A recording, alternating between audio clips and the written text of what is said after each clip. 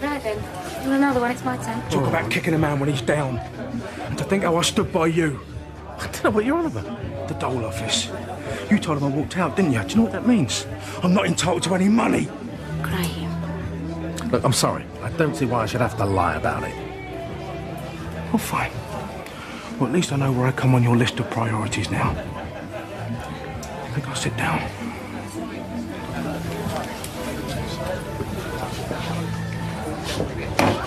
You what?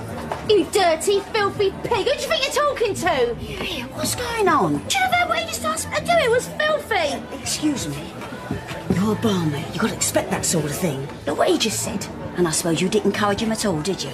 No, I didn't. Come on, Peggy, give the girl a break. You can stop your whining. You're both as useless as each other. Look, I've had a bellyful of this. You're treating us like a pair of kids. Look, that's me finished for the day. I'm down in tongs. That's right, Jim. You stick up for yourself. Well, it looks like you're going to have to do twice as much, doesn't it? After you've apologised. What, to him? Who else? All right, that's what you want.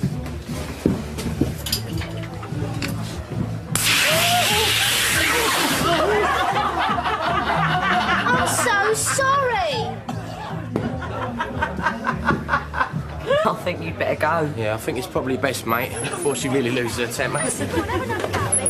What am I doing? I should have seen it. You can't let him have it with the fire extinguisher. Did she? I don't want to get on the wrong side of her, I tell you. Common. That's what she is. What were you trying to do? He needed cooling off a bit.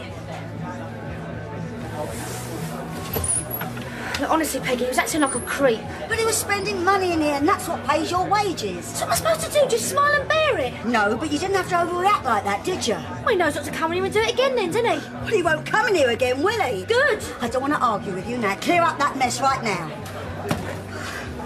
Barry, are you still looking for that job? It looks like it's either that or starve. Well, how'd you like to be manager of this place? The manager? That's what I just said. What, in charge of me? You serious? Well, as long as you can start straight away and try and manage to serve more than you can drink this time. Yeah, no problem. I told you it was worth waiting for the big one. Right then. Your first job is to sack her and demote him back to potman. Oh, you can't do that! I'm sorry. It looks like your services are no longer required. And don't just stand there, Jim. There's glasses to be washed.